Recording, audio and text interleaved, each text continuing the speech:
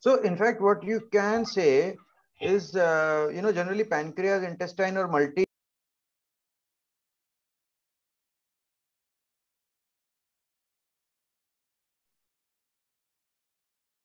Sir, Dr. Mohanka, you are on mute.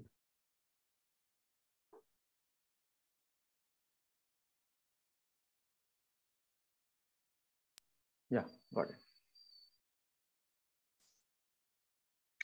Yeah, now we can hear you.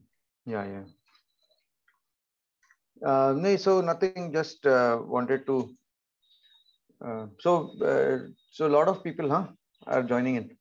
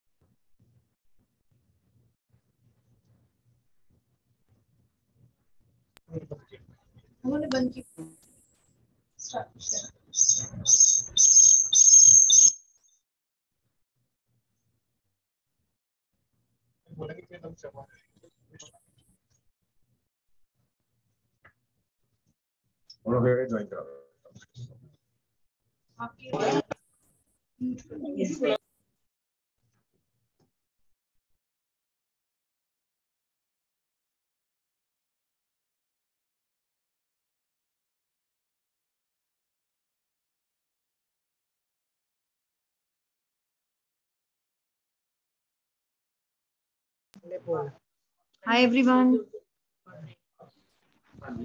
Hello, Dr. Saurav. Hello. Hello. Hello. All join. Just give us just 1 or 2 minutes more. Very good morning, Dr. Ravi. Hi. So just give us 2 minutes. Rest of the team is.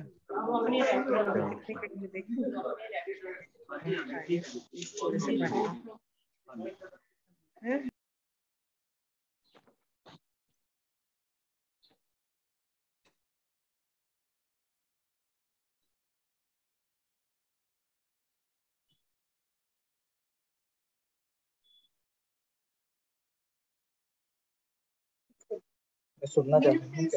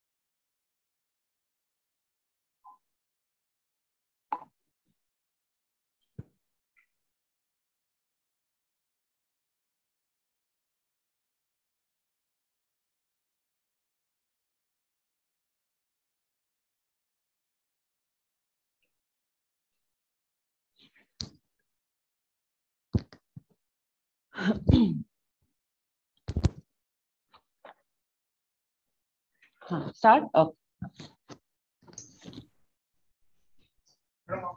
Hello.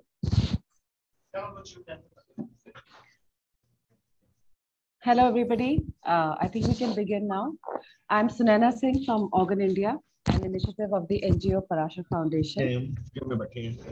And Organ India, in association with Civil Hospital Panchkula, have been working closely to promote the organ donation and transplant program in the district. As a part of that program, we will be holding webinars regularly with esteemed guests from around the country. The first webinar today is on recent trends in liver disease and transplant by our esteemed guest speaker, Dr. Ravi Mohanka, who is Director, Hepato-Biliary Surgery and Liver Transplant, HN Reliance Hospital, Mumbai. Many thanks to you, Dr. Mohanka, and many thanks to Dr. Veena Singh, DGHS Haryana, Dr. Suvir Saxena, Principal Medical Officer, Civil Hospital, Panchkula, and Dr. Payal, DMS, Civil Hospital, Panchkula. I now invite Dr. Saxena to please introduce the session and welcome the speaker. Good afternoon, everyone.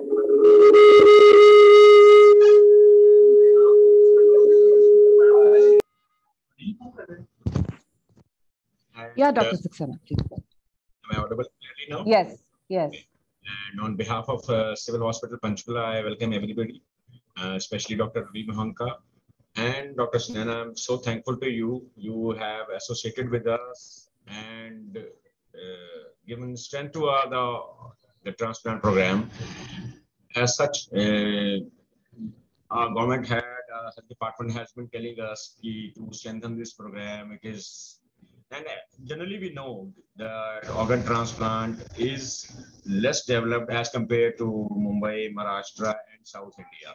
So we have started taking big steps, and today we have a very learned speaker with us, Dr. Ravi Mohanka. Although he needs no introduction, but still, when I was going through his profile, I will introduce that to you. Dr. Ravi Mohanka is the Director, Hepato-Biliary Surgery and Liver Transplant, HN Reliance Hospital, Mumbai. He was previously Chief Surgeon and Head of the Department of Hepato-Pancreato-Biliary and Liver Transplant Surgery at Global Hospitals, Mumbai. His unit is one of the fastest growing programs with success rates of acute liver failure and liver transplant at par with the best in the world. Dr. Mohanka has trained and worked at some of the most hospitals in India and US, including the Thomas E. Stahl Transplantation Institute at the University of Pittsburgh. His areas of expertise and current practice include living donor and deceased donors, cadaveric, liver transplantation, which he has done about 1,500, intestinal transplantation, pancreatic transplantation, which he has done about 20, and hepatobiliary surgeries in adults and children. He has undergone advanced training in laparoscopic and robotic liver surgery at leading institutes in France and Italy. He has organized, conducted, and chaired many national and international level conferences, delivered faculty lectures, presented and published his research work at scientific meetings and international journals. So I think even this is not enough, but this will give you a brief about the person who is going to talk to us, speak to us, and lecture us today. Thank you, Dr. Ravi Mohanka. Thank you so much for your most welcome here. Thank you very much, sir. And thanks for the kind introduction very much. So the topic for discussion for today is what are the recent trends in liver disease and in transplantation. Now that you have embarked on a transplant program in Panchkula, not only there will be organ donation involved, but also a lot of possibility that in the future you will be doing transplants also, not just kidney, but liver and heart and other transplants also. So since you've started this journey, it is important that we discuss these, and so you will have a good idea about what is there in the future for you. So I understand that most of the participants are doctors of various specialities in the hospital, isn't it? So as we all know, liver is like a factory and it performs more than 500 vital functions in the body.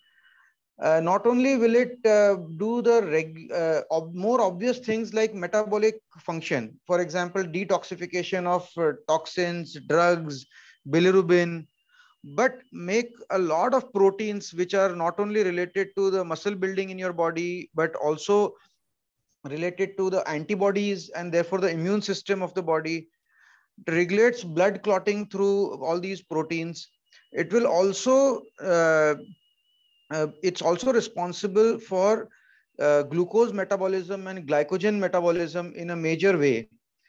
It's also responsible for the temperature regulation in our body, and through bile it's also responsible for digesting especially the fats in our body. So we are aware of how important the function of the liver is and how critical it is for our survival. Unlike liver, other organs such as kidney, pancreas, and heart, where they generally perform one critical function. And there are a lot of technologies that are now becoming available where one artificial kidney or artificial pancreas or artificial heart will still be in, will very soon be in clinical practice, where you may just have to give a small machine to somebody to replace that function when it fails. But it's going to be almost impossible for us to make an artificial liver because it performs so many of such functions.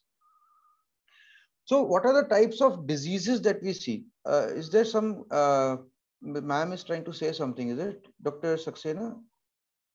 Just an interruption for a second. Our senior most, the civil surgeon of Panchkula, she's Yes. a pediatrician also. She would introduce herself and the team for a second. Oh, yeah. Please go ahead. Sorry.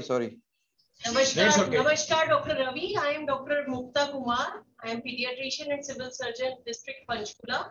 So thank you so much that you have spared such a precious time of yours for delivering a helpful lecture for the doctors of Panchkula district. And I feel it will be helpful in basically in evolving their idea about liver transplant.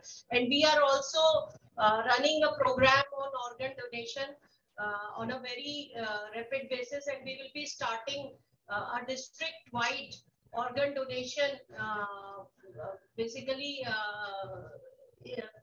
a program on organ donation, and we will we are trying to motivate all our health staff to fill all the forms regarding the donation for the organs, and we have already prepared a help desk and a counter, and a special launch program will be done by probably health minister or so in our district. So I think it will be needed in future also on a regular basis, so that people will be motivated, and at least our doctors are at least aware of the probable consequences and probable means which are available in cases of liver failure. So thank you so much for sparing your precious time, and you please continue. Sorry to interrupt you. I was busy in meeting at that time. No problem, ma'am. In fact, I think that real impetus to the organ donation program will happen once you start the transplant program. because that way there is a major reason why the organ donation program has to be successful, and that will happen. It's just a matter of time. That we have already planned to start next month. So Wonderful. Next month in coordination with PGI Chandigarh. Wonderful. Yeah. Best of luck for that program, ma'am. And thanks a lot for the invitation. Yeah. All right. So then we'll continue with the talk. And so basically, when we look at liver diseases, they're divided into two broad categories. One is chronic liver disease or cirrhosis, and the other is acute liver failure. And then there is sometimes a mixture of both, which is acute on chronic liver failure. So when we encounter liver cirrhosis, what we get is a liver which is shrunken, it has become stiff, and the blood is unable to flow through it freely. So therefore, there is portal hypertension. The most common reasons for this is hepatitis B, hepatitis C, fatty liver disease, which is becoming a common problem currently, alcoholic liver disease, autoimmune hepatitis, and other such diseases also. Now, we all know that liver is one of the unique organs in our body that has the capacity to regenerate. So if there is any injury to the liver, there is capacity to regenerate. So if that is true, why would there be a situation where the liver will be permanently damaged, even chronically? The reason is that although the hepatocytes or the liver cells in patients with cirrhosis individually have the capacity to regenerate, but because of the fibrosis, they get trapped into small nodules. And because of that, they are unable to regenerate. And therefore, patients with liver cirrhosis eventually, because of failure of regeneration, they tend to develop liver failure. On the other hand, for when acute liver failure happens, this kind of liver failure typically happens in young patients with no pre-existing liver disease. So their liver is absolutely normal. It has no disease over the many years of their life. But because of an insult such as hepatitis A or E infection, or some drug-induced problems, or poisoning, or sometimes in pregnancy, they go into acute liver failure. Now, these patients do not have liver cirrhosis, meaning they don't have nodules in their liver. They have normal hepatocytes, but more than 90-95% of their hepatocytes are have undergone necrosis because of this injuries, one of these injuries. Such patients have a potential for recovery because of regeneration. And therefore, if these patients can be kept stable and an environment is provided to the liver for regeneration to happen, then these patients can recover. So while a lot of patients with chronic liver disease or liver cirrhosis, they are unlikely to recover, although the progression of disease is very slow. So a typical liver cirrhosis patients will take about 20 to 30 years to develop liver cirrhosis. On the other hand, patients with acute liver failure, they will develop liver failure within days, sometimes weeks. But their liver failure has a potential for recovery. Then there is third type of liver failure, which is acute on chronic liver failure. Obviously, this type of liver failure is the worst of the two, because there is an existing underlying liver disease, which is very similar to liver cirrhosis, but on top of it, there is some acute damage. Now, this typically happens in patients with alcoholic liver disease, where a patient has injury to the liver because of alcohol usage for many years, 20, 25 years, or sometimes even more. And on top of that, they consume a large amount of alcohol in a short period of time, what is called as binge drinking. Now, because of this binge drinking, their liver suddenly goes into failure. And that type of liver failure is acute on chronic liver failure. And those are very difficult because these patients tend to have multi-organ failure and very severe kind of liver failure. So these patients are the most difficult to manage. And even with a treatment like transplant, also the success rates are not as good as those of liver cirrhosis or acute liver failure. So similarly, patients who have chronic liver disease like liver cirrhosis, they may not be aware that they have liver cirrhosis. Like we discussed, these patients develop liver failure over 20 to 30 years. During this period, they may absolutely have no symptoms at all, and they may not be aware that they have liver disease. But somebody who has liver disease may have these symptoms. Fever. This is generally when it happens in the acute phase, when the hepatitis A, E, or B infection has been acquired by the patient. But because there are so many reasons for fever, you would not think of hepatitis A or E unless they also have jaundice or other things to suggest that they have liver disease. Then similarly, there may have loose motion, especially with hepatitis A or E. But again, loose motion and fever both are non-specific symptoms. They are not specific for hepatitis A or E. So therefore, we tend to investigate them for typhoid and other diseases, but may not reach a conclusion or may not be able to diagnose hepatitis A or E unless or unless they have also have jaundice. But then patients who have chronic liver disease, they tend to have none of these symptoms, and over maybe 20-25 years they may be completely asymptomatic. They are often diagnosed when they do an ultrasound for some other problem, or they develop liver failure in the form of one of these symptoms. Now, one of these symptoms could be jaundice, confusion or irrelevant talking, which is encephalopathy, swelling on feet or ascites, which is swelling in the abdomen, or vomiting, blood vomiting, or melena, meaning black colored stools.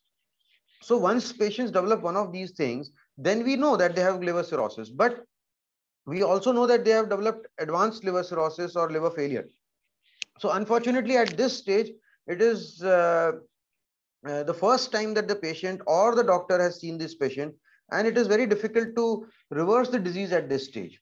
So one of the main problems that we face with liver disease is our inability to diagnose them early because they do not have any symptoms, or very few patients have symptoms.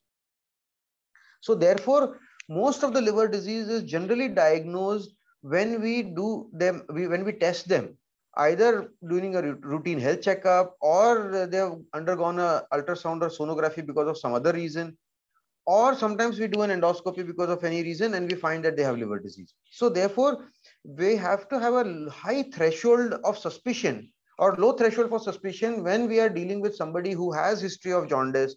Then we should try to get the liver function test or ultrasound, at least to know whether they have an underlying liver disease. Especially patients who have metabolic syndrome, such as diabetes, hypertension, cardiac disease. These patients are at a high risk of developing fatty liver, which is also now considered part of the metabolic syndrome itself. But these patients, we should get an ultrasound and a liver function test, because they may be harboring a fatty liver which we may not be aware of and which may be asymptomatic. And although at the stage of fatty liver, it is possible to reverse it, at the stage of cirrhosis, it's not possible to reverse it. So catching the disease early is going to be the key to try to treat it appropriately and early. There are several other things that have become available recently. One of them is a fibroscan. So here, what we do is we put a probe in an ultrasound machine, and this probe will give a shock wave through the liver and then catch the resultant wave and give us a number which will tell us how stiff the liver is. And that will be an indirect way to know whether the liver has some fibrosis or some cirrhosis. So this is becoming increasingly important in our practice, use of a fibroscan. There are other tests which can be used for determining the stiffness of the liver, similar to fibroscan. One of them is a MRE, magnetic resonance elastography, which is an add-on module on the MRI machine, and it will tell us about the stiffness of the liver. And then there is liver biopsy, which is again something that we do when the routine LFT or the sonography and the fibroscan does not give us an answer about the cause or severity of liver disease. In that situation, we have to probably do a biopsy, which will tell us not only about what kind of inflammation or damage is there to the liver, but also it will tell us about the stage of fibrosis, how much of fibrosis has happened, whether cirrhosis has happened or not.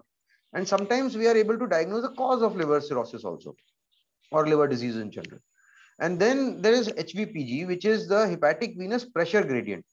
This is something that we do through the right jugular vein, and we put a catheter through the right jugular vein and measure the pressure inside the liver. With this, we will be able to know whether there is any portal hypertension that the patient has.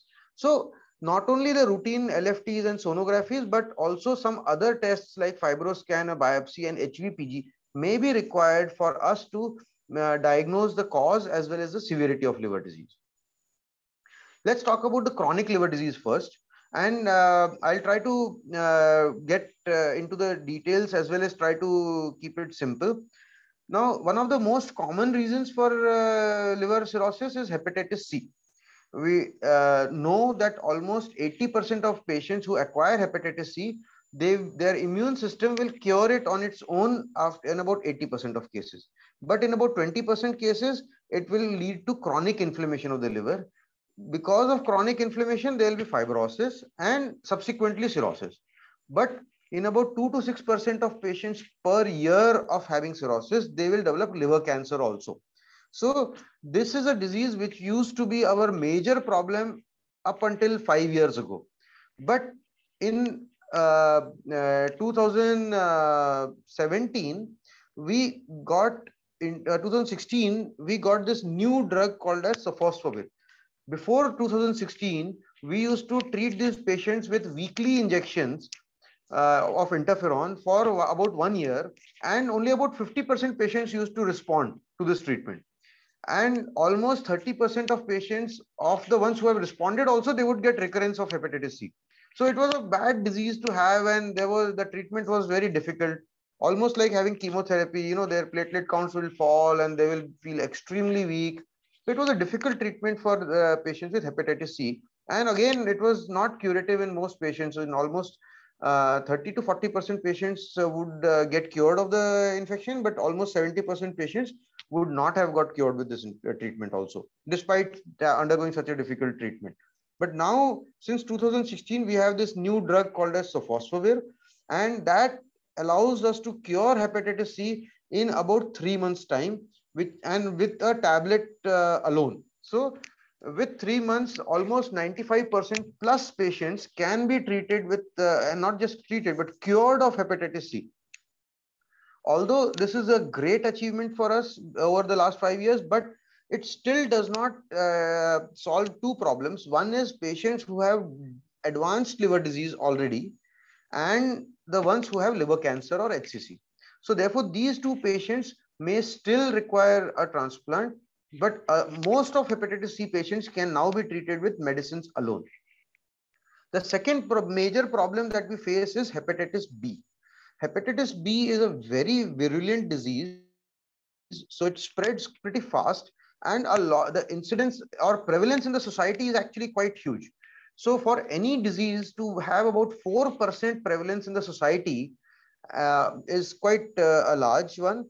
Unfortunately, most patients do not know that they have hepatitis B because they don't have any symptoms again, because this is a chronic disease. So they will their first symptom may happen when they develop liver failure. But most often, these patients are diagnosed when they go for blood donation. And that's when they undergo the routine hepatitis B, C testing, and that's when it is diagnosed. But the impact that hepatitis B will have on our liver or on our body depends on not the virus. It depends on how your immune system responds to the virus. So in about 90% people, the immune system will have a normal response to hepatitis B infection, and it will clear the virus in about 2 to 6 months' time. In such patients, when we do a hepatitis B surface antigen, HBsAg test, we will find that it is negative. And the liver function test will also be normal, and these patients actually do not require any treatment at all. But these patients may have hepatitis B core antibody positivity, which is an indicator of past infection. The second is, I'll cover the no response first. So second category is when the patient gets hepatitis B infection and your immune system doesn't respond at all. Now these patients also, actually there is not much damage to the liver because the immune system has not responded. So therefore the real damage to the liver in hepatitis B happens because of the response of immune system, not because of the virus actually. So in such patients, what will happen is if you do a HBsAg test, it will be positive. If you do a HBe antigen test, that will also be positive because there is active virus in the body. or it may be negative if there is no active replication in the body. But the liver function test or the ASGPT will be normal. So therefore, these patients will have hepatitis B in their body. And in the past, they would be called as carriers. Now they are called as chronic hepatitis B infection patients. But because there is no damage to the liver, there is no antiviral treatment required. They just require close follow-up because they are still infective to other members in the family. And you should vaccinate all members in the family. Now we come to the more important part of hepatitis B, which is when the immune system has improper response. What that means is that either the immune system can respond very aggressively, or it can react suboptimally or inadequately. So when the immune system reacts very aggressively, much more than what is required to clear the virus, these patients have a massive amount of damage to the liver and they go into acute liver failure. With this type of immune system response is called as fulminant response, and they go into acute liver failure because there are hepatitis B virus in all cells of the liver, because the DNA of the virus gets impregnated into the hepatocytes. But if the immune system responds very aggressively, then it will try to kill all cells that has the virus, which means almost all cells of the liver. And therefore, these patients have acute liver failure and they require an emergency transplant. The second situation, when the immune system responds, but it's an inadequate response. In this situation, these patients will have HBsAg positivity, HBe antigen positivity, and their LFTs will be abnormal. The SGPT will be high, raised. Now, these are the patients who require antiviral treatment, chronic hepatitis, and these patients will benefit from the antiviral treatment. In the past, so this is a brief thing of how do we manage a hepatitis B patient. So if they have the treatment depends on three things. One is what is their E antigen status, then is the SGPT or ALT elevated. We always do a hepatitis B DNA to see how high it is and how do we treat it. So if somebody who's got hepatitis E antigen positivity and LFT is abnormal, DNA is high, treat them. E antigen is negative, SGPT is elevated, or even though the DNA may be not high, very high, treat it. But if they are inactive carriers, which means that SGPT is normal, DNA may be high or low, you don't need treatment, but you need to follow up these patients closely. So these are the four situations in which we treat the patients or do not treat the patient. Now, one of the things here is that in the past, we used to have this drug lamivudine, which is freely available and very cheap. And then there were two new drugs that came, entecavir and tenofovir. Now, both are similar in their efficacy, although tenofovir is a little more nephrotoxic. So in those patients, we use it. But they are able to control the virus. Compared to hepatitis C, the difference here is that in hepatitis B, we do not have, these drugs cannot cure the virus. It can only control the virus. So generally, these patients have to take these antivirals lifelong. Sometimes when we stop the antiviral after achieving HBs antigen negativity as well as DNA being negative for maybe a few months to few years, hepatitis B can come back in these patients, and sometimes very aggressively it can come back in these patients. So therefore, with the current antiviral treatment, we can keep hepatitis B under control, but we cannot cure it. There are some developments in research trials in the last few years where there is a potential that we will be probably able to cure hepatitis B also in the future.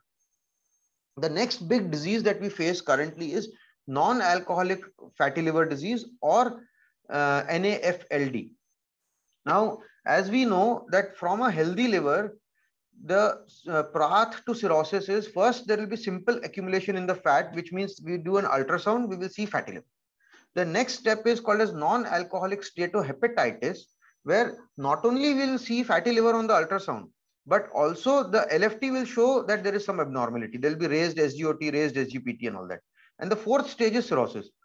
The first and the second stages of the disease are reversible.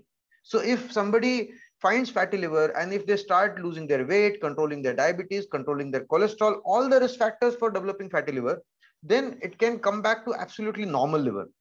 We know this for sure because there are certain situations in which there is a person who wants to donate liver for a transplant of one of their family members. and then we do an ultrasound and we find that they have fatty liver.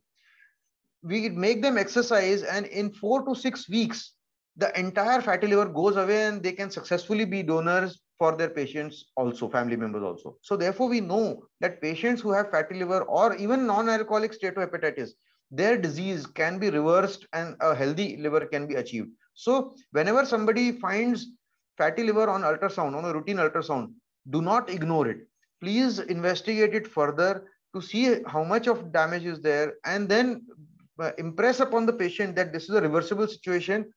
Avoid going into the irreversible situation of cirrhosis, and they will benefit hugely from this. Now, although there are various ways we can treat fatty liver or NAFLD, the mainstay of their treatment is lifestyle interventions such as diet and exercise, and sometimes we do bariatric surgery also to help them reduce their weight. But unfortunately, if they develop late stage NAFLD, then or cirrhosis, then their only option is to do a liver transplant. So who are the patients who should be considered for treatment in with fatty liver? So patients who have a high BMI, especially with truncal obesity, diabetes, high triglycerides, HDL which is very low, or high blood pressure, basically metabolic syndrome patients. These are the patients who should be kept a close watch for fatty liver, and if they do develop it, try to reverse it by controlling these risk factors. The next big disease we see is alcoholic liver disease. So this is one of the most favorite questions by the audience as to how much alcohol can I take safely. The main thing here is the cumulative damage to the liver because of the amount of alcohol. And every type of alcohol is alcohol. You know, a lot of people will think that if you take beer, then it doesn't harm as much. Or if you take English or a foreign liquor, then it doesn't harm as much. Sorry, that doesn't work. For your liver, for your body, alcohol is alcohol. So we use a thing called as unit of alcohol, which is equal to 30 ml of a hard liquor is equal to 10 grams of alcohol. About 100 ml of wine, which is approximately 1 glass of wine, is again 10 grams of alcohol, and about 250 ml of beer, which is 10 grams of alcohol. Each of these is 1 unit of alcohol. A safe limit is up to 3 units per day, up to 10 years. This is cumulative. So if somebody takes alcohol for 20 years, then they have to have less than half of this. So this is the amount of alcohol. This is safe for somebody because the liver has the capacity to regenerate. Beyond this, there will be cirrhosis and it will be difficult for the liver to regenerate. Although there are anecdotal cases where sometimes people have taken much more alcohol and they don't get liver disease. And with less disease or less alcohol usage, also people get liver disease. Now here it's important to mention that generally the metabolic capacity of women is lesser than men by about 1/3. So therefore, for them, restriction of alcohol is even more important. So once we have all these 4 reasons why you have somebody can develop liver cirrhosis, how do we know what's the disease or severity of liver disease? So to determine that, we use 2 scores. One is the Child-Pugh-Turcotte score, CTP score, which I'm sure all of us will remember from our MBBS days, which has points for bilirubin, albumin, prothrombin time, encephalopathy, ascites. And once you calculate these points, then you can figure out how much, what's the severity or class of liver disease, A, B, or C. And then accordingly, we can determine what is their risk of mortality based on their liver disease severity. So it's a very simple thing to determine. But the more commonly used now is called as MELD score, Model for End Stage Liver Disease score, which is also used for organ allocation during transplantation. And there is a newer score called as MELD sodium, MELD-NA, MELD sodium score. So this is a very accurate score which tells us how bad the liver disease is. And a score can, the MELD score can go from 6 to 40. And anybody who has a MELD score of less than 9, their mortality risk because of liver disease is between 2 to 4%. Anybody with 10 to 19 score has a mortality risk of 6 to 27%. Between 20 to 30, it's 50 to 60 or 75%. And more than 40 MELD score, they almost have 100% risk of mortality because of the liver disease. The second is acute liver failure. Acute liver failure, like we discussed, is when a healthy person with no pre-existing liver disease has sudden liver failure. And the common causes is hepatitis A, hepatitis E, drug-induced liver injury, and retol poisoning and some other poison. So the most common ones are hepatitis A and E. Almost 80% of acute liver failures are because of hepatitis A and E. Thankfully, this is a self-resolving infection. And this is the most common, what we call as jaundice, that everybody faces during rainy season, especially, where because of contaminated food or contaminated water, a child or somebody will get a jaundice. Now, because this is self-resolving infection, even it will resolve in about 3 to 6 weeks anyway. If during this period they go to a doctor, they don't go to a doctor, or they go to a baba, it doesn't matter. It will resolve in 3 to 6 weeks. And that is why jaundice is being treated by all babas in the country, because it works. Even if they don't do any treatment, they will still work. So it's a self-resolving infection. We don't need to do anything about hepatitis A or E. We just need to diagnose that it is because of this rather than any other sinister virus. And you can just leave these patients alone. They will resolve, except if they develop encephalopathy. If any patient with hepatitis A or E develops encephalopathy, then that is acute liver failure, and these patients need to be seen by a hepatologist immediately. The second is drug-induced liver injury. There are three mechanisms by which various drugs can cause hepatotoxicity. And the list of drugs that can cause it are the ones that we commonly use. Even amoxicillin is in this list, and most of the anti-TB drugs are in this list. So therefore, we have to be careful about these drugs. We can't stop using these drugs, but whenever we find a drug that is known to be hepatotoxic, it is best to check a liver function test in about 1 week to 2 weeks from starting the molecule. Because in that situation, it will be possible for us to stop the drug in a timely manner and change to another alternative and stop progression of the hepatotoxicity. Now, this is something that we commonly do for nephrotoxic drugs. For example, if you're using amikacin, you would like to check creatinine. But unfortunately, it is not common practice for us to check liver function test when we use hepatotoxic drugs. So I would encourage everybody that we should start doing that in the future. Then the third big problem that we face, and I would like to talk about, is liver cancer or HCC. So in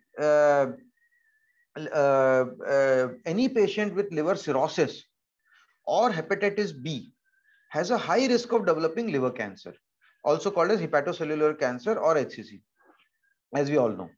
Now, the problem with liver cancer again is that it's a very asymptomatic disease, because the liver is located behind the rib cage, and there is a lot of capacity in the liver, so the function does not get affected.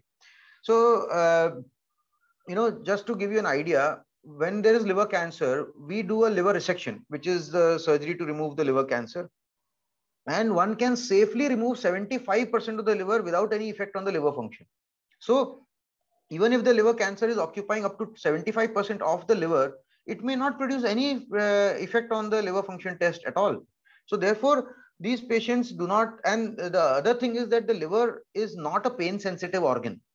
Only when any disease causes stretching of its capsule, that is when the patient will have a dragging or a dull aching pain. Otherwise, it doesn't produce any pain. So therefore, in absence of any symptoms, in absence of pain, in absence of any abnormality in the liver function test, often we diagnose liver cancer also when an ultrasound is done for some other reason.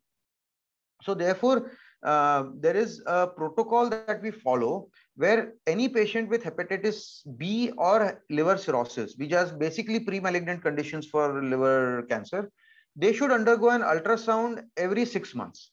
That will help us diagnose this kind of a situation early.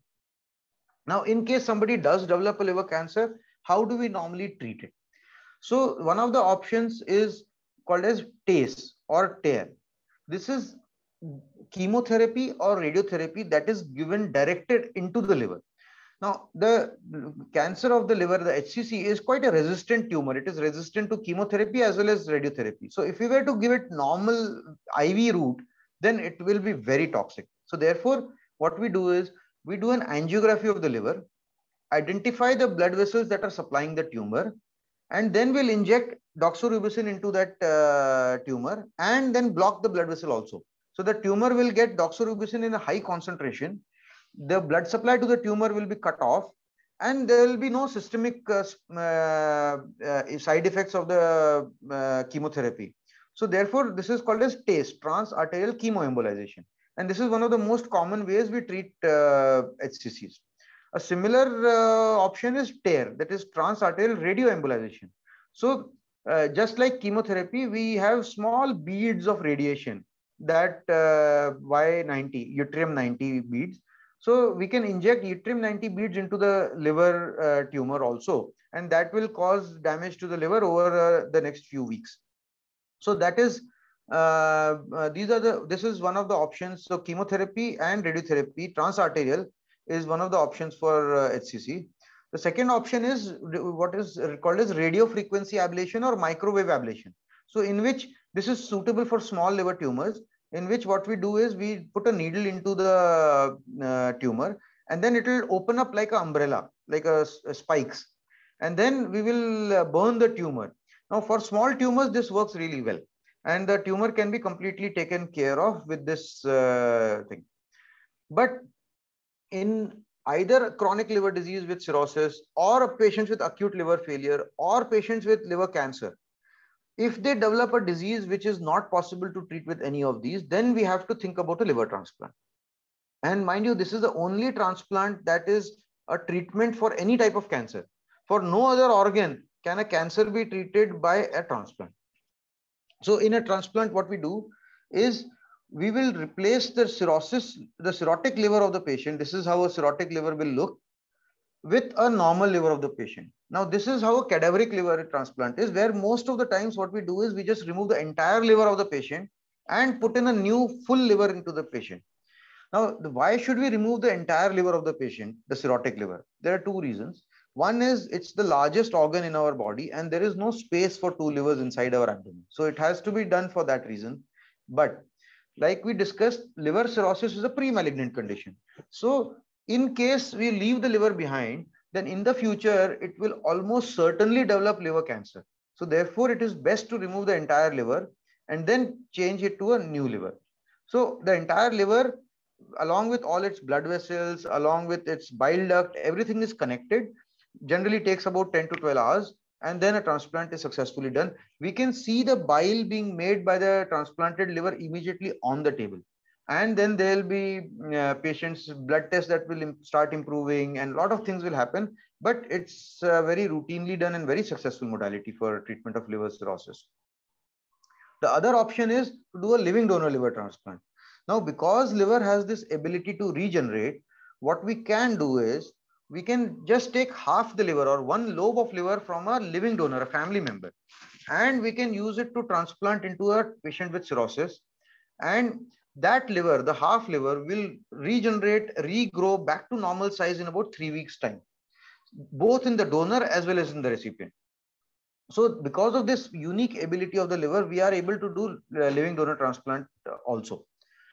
Now, the success of a living donor transplant depends on how much liver you give to the patient. And that depends on what is the patient's weight. So typically, for most patients, most adult patients, we have to take the right lobe of the donor and give it to the patient.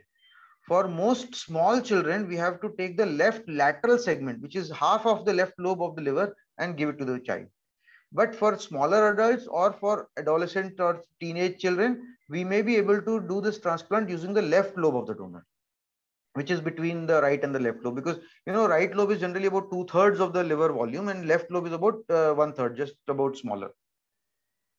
What is the difference between the two types of transplant? DDLT stands for disease donor liver transplant, the cadaveric liver transplant, and LDLT stands for living donor liver transplant, where one of the family members donates.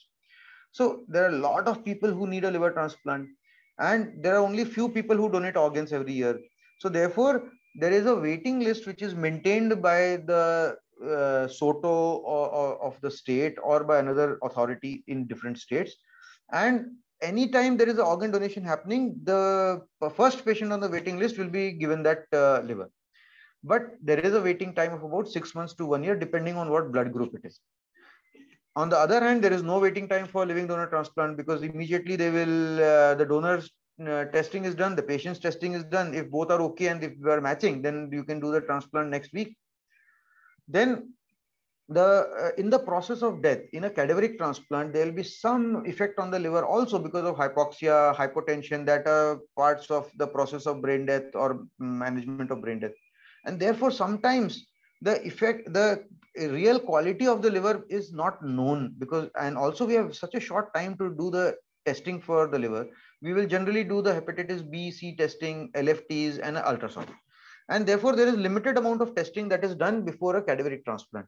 Whereas in a living donor transplant, the donor will be tested very thoroughly. There will be 2 types of CT scans, 2 types of MRIs, and several other things, sometimes a biopsy to look for fatty liver. And therefore, we are very sure when we accept somebody for being an organ donor, living donor, we know for sure that that person's liver is perfect quality. And therefore, the quality of organ is very predictable. However, like I said, that there is the amount of liver that is required for a person for a successful transplant depends on the patient's weight, right?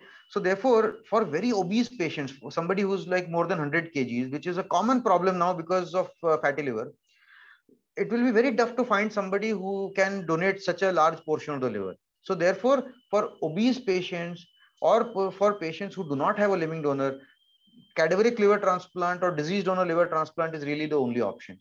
On the other hand, patients who need an emergency transplant, who cannot wait for 6 months to 1 year, for example, patients with acute liver failure or patients with liver cancer, they are always better off undergoing a living donor transplant compared to a disease donor. Or the other ones who are very sick, whose liver disease is bad, the MELD score is high or the CTP class is high, they are better off having a living donor transplant. So, and then there is a very small minimal risk of the living donor donation also, although it's small, but it does always worry us. The risk of living donor problems with the donor is about 0.3%, but is something that keeps us awake and worried all the time. So between these 2 types of transplants, once we see a patient with liver failure, we will advise them which is better or which is more suitable for them, and accordingly they will choose one of the transplants depending on whether there is a family member who is available for being a donor and their disease severity, and several of these parameters we will take into consideration before suggesting them one or the other type of transplant. So that was the last slide of mine. So it's not I've taken much less time than I thought I will, but please tell me if there are any questions. I'll be very happy to answer them. Thank you, Dr. Mohanka. If there are any questions, please go ahead and unmute yourself and you can ask.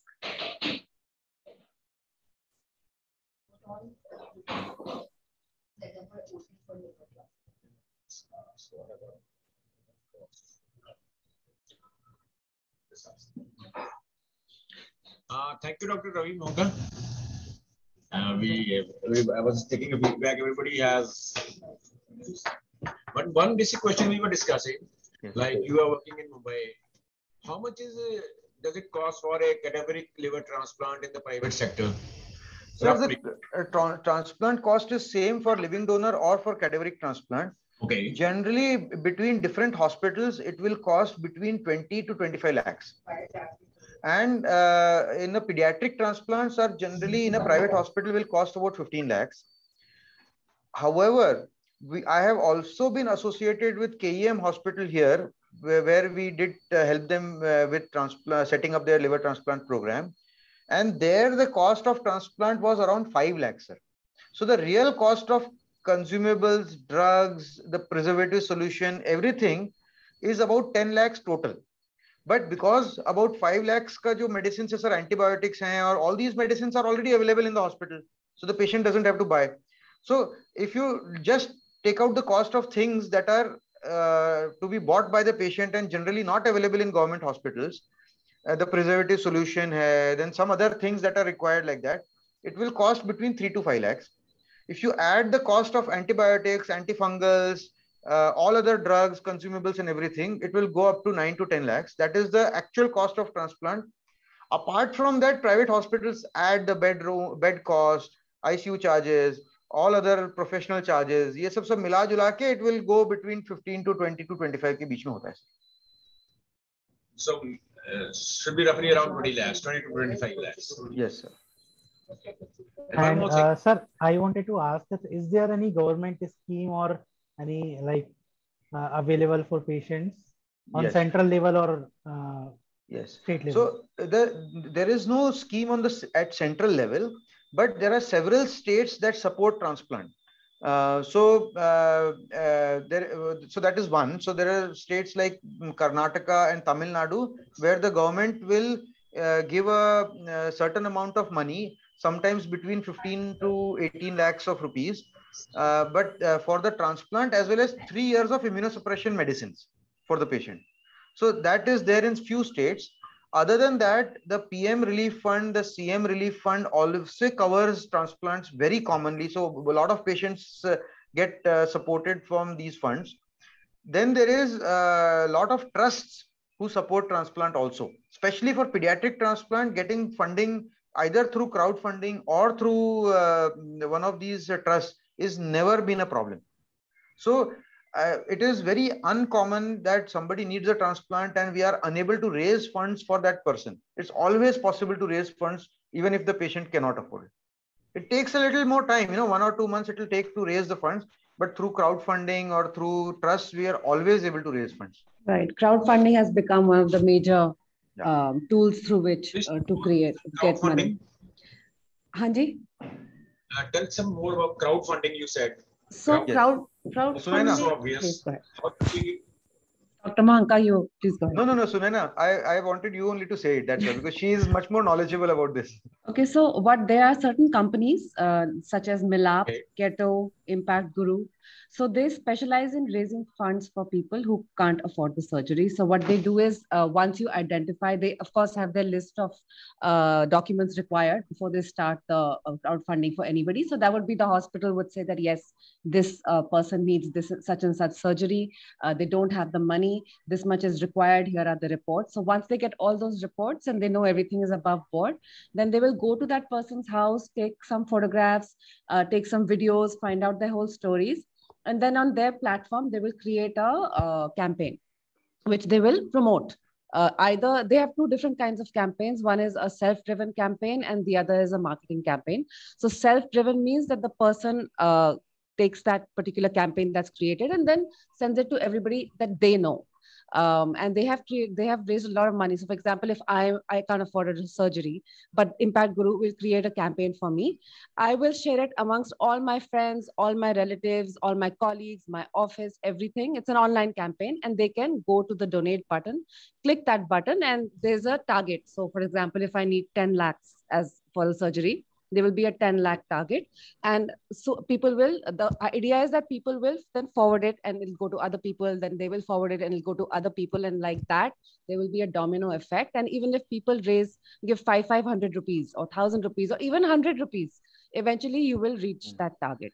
So generally on social media, this is promoted generally on social media and through your WhatsApp contacts. Of course, WhatsApp is now social media only. And in fact, Impact Guru has raised 16 crores for this one child from Gujarat who needed, I think, just one.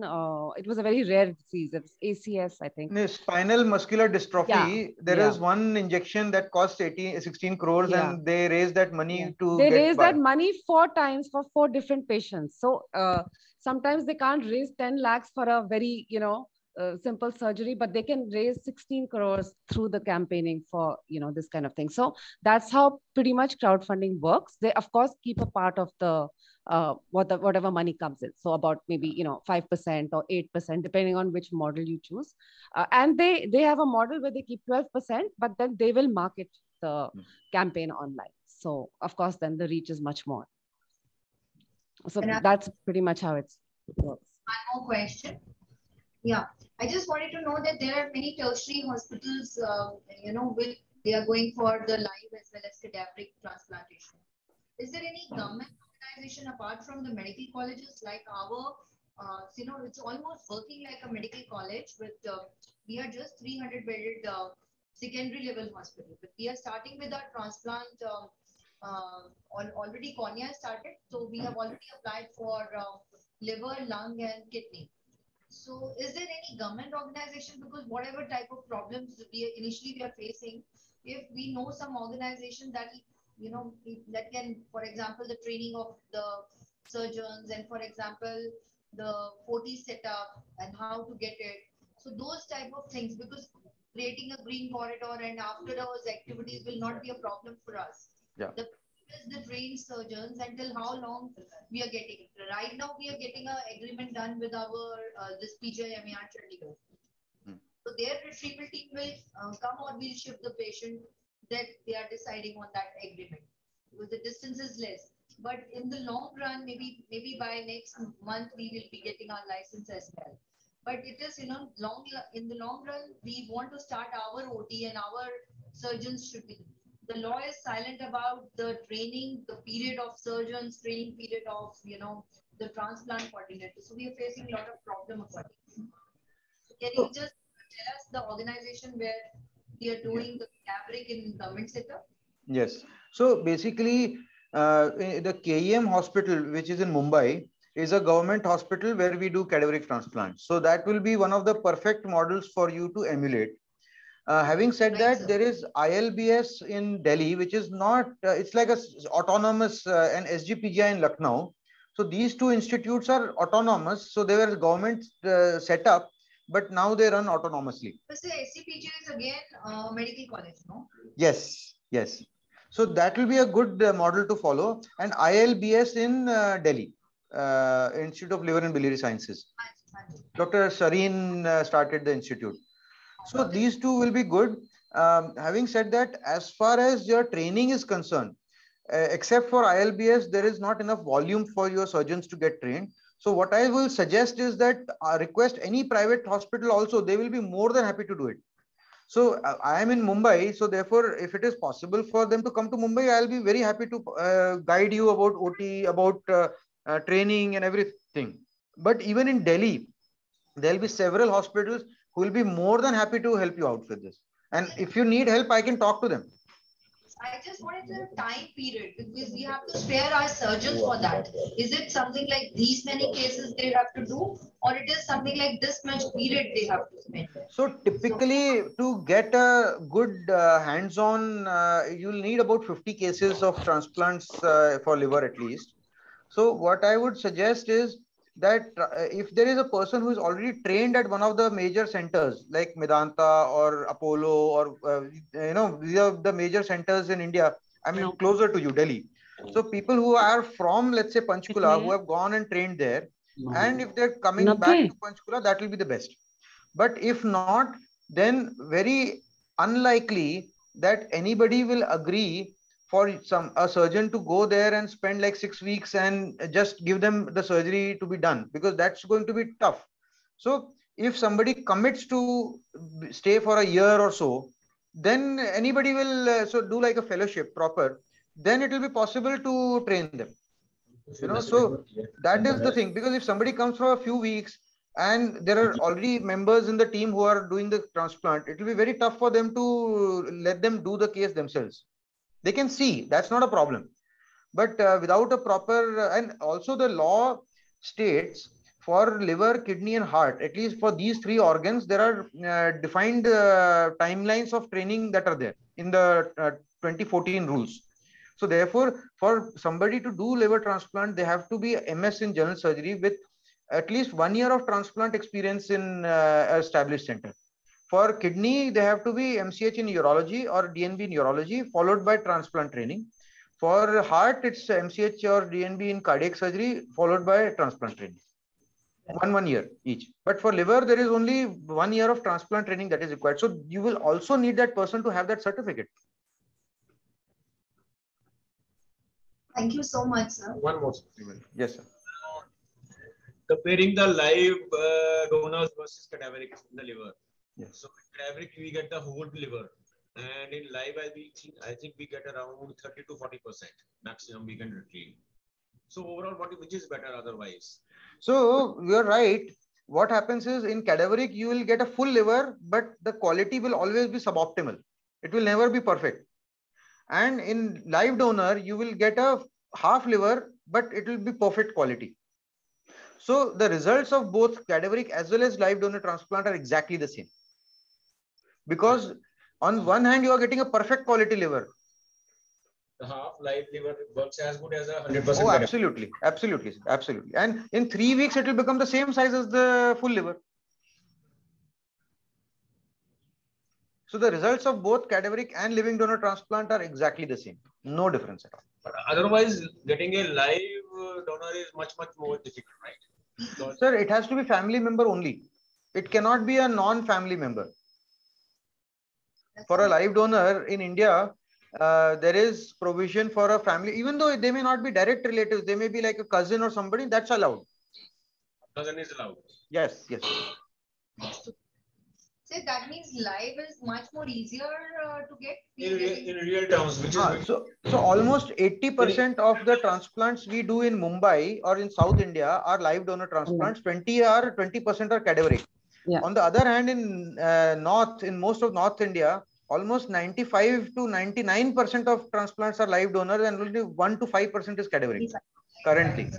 So live donor is much more easier to do because somebody from the family volunteers now. Dr.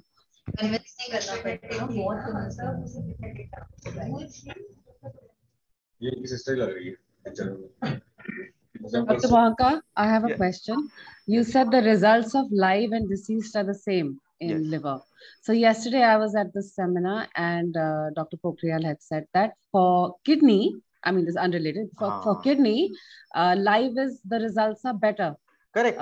Than deceased. Absolutely. That is because in kidney, the live donor's kidney has been tested and is generally younger person who is donating. In deceased donor, generally the older person is donating, and the quality of kidney is unknown, and the cold ischemia time, the preservation time is always going to be longer.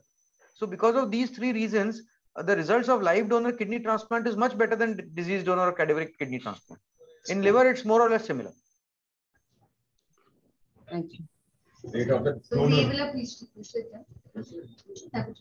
So we have read somewhere that in the live donors, the mortality rate is also comparatively higher than. No, so it is higher than kidney donors, of course. So just to give you a real perspective of this, the live donors risk of mortality is 0.3%. So 99.7% that live donor liver has no problem. Although I should say this, that in the last 10 years in India, the number of mortalities, and if you look at the number of mortalities in donors, it will probably be less than 0.1%. So therefore, that is one. Secondly, the live donor kidney mortality is 0.01%. Kidney is, of course, we know. Yeah, so the liver measure it's 0.3% theoretically, but every unit has got, I mean, I haven't heard of a donor mortality in the last 5 years at least. So in the past, we have had donor mortalities in India. I would think, because there is a published paper also on this, so about 8 to 10 donor mortalities have happened in India so far. Total, out of about 2,000 transplants we do every year. So total India mein abhi tak probably around 15,000 transplants ho chuke honge. Out of that, there have been about 8 to 10 donor mortalities, yes, but none in the last 5 years. So I think over time things have improved. We have gotten better. Our post-op care is better. Our selection is better. So, yeah. Right, Ravi sir. Thank you so much. Thank you so much, sir. So wonderful. It was very pleasant, and I got some very good, interesting discussion. Yes. And sir, it's just the beginning. We are going to bothering you again and again. We'll request you again and again. Anytime, anytime. Right. Thank you so much, sir. Thank you so much for your. I wanted to ask about ABO incompatible liver transplantation. So I didn't cover the more innovative types of liver transplants today, but we can do blood. So normally the liver donation works like your AB blood transfusion, sir. So supposing there is a O group person, that person can donate to any group recipient. So But in certain situations, we can do across the compatibility, blood group compatibility also.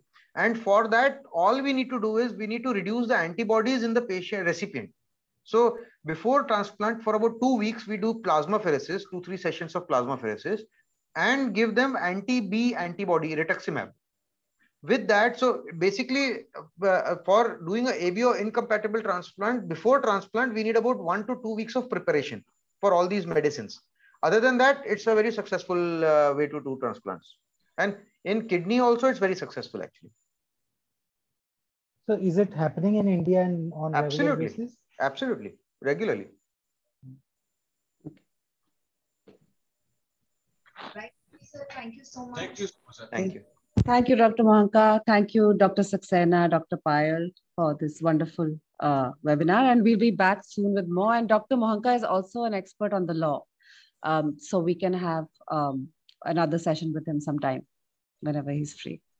Thank you so much. Thanks a lot. Thank you. Thank you, everybody, for attending. Bye-bye. Bye. Thank you so much, dear friends. Thank you.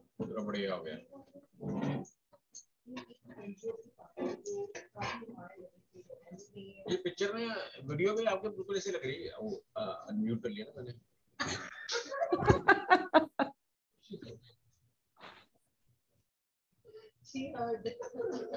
I was comparing you with Dr. Payal. You look so similar on the video.